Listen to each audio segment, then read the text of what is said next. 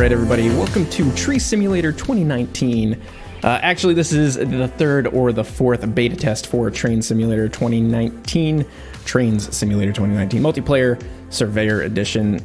There were no features added in this beta test. Really what we were doing was benchmarking the extent of the server that we can push it to.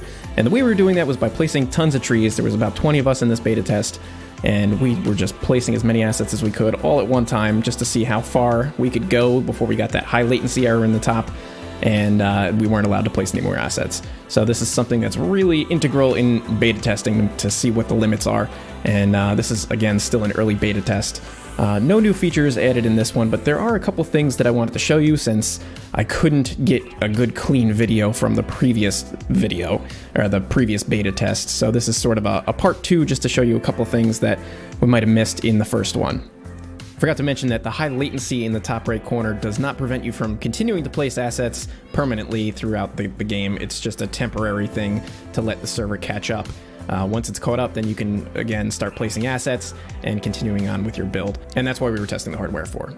So aside from placing tens of thousands of trees each, I wanted you guys to be able to actually see in motion what it looks like to have multiple people on the server and what kind of chaos is being bred here in this complete pandemonium of asset creation here. Again, we're still using only a handful of assets, and there's just all kinds of crazy stuff happening. But again, we're trying to push the server to its limits, and in doing so, there's a lot of crazy stuff happening. So in this clip here, you can see a couple different players chasing each other down on the track, and what happens. There's a little bit of lag there, but you can see how different players are able to interact, and Mason's camera there flying around and see what some other people are doing. Right now, I just wanted you guys to get a look at some of the stuff that I didn't actually have video of in the last one. And the other thing that I want to showcase to you guys is the combined driver surveyor feature, which I touched on. In this clip, you can see that I am controlling this locomotive here, and I switched over to surveyor, and I'm going to place down some track. I tried to connect it to the track that I was driving on, but it wouldn't allow me to do that. But I just want you to be able to see how easy it is to be in driver mode, and then to go ahead and make some modifications to the route right in front of the train, and whenever you're ready, you can hop back into that train, take control over it.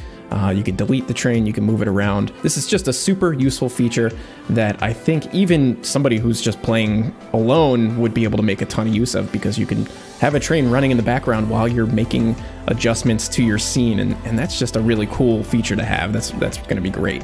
And as I had said in my last video, it's going to be super useful for people who are working on huge builds, so you can almost do an active beta test of track arrangements and that sort of thing before you actually commit a whole map and call it a day.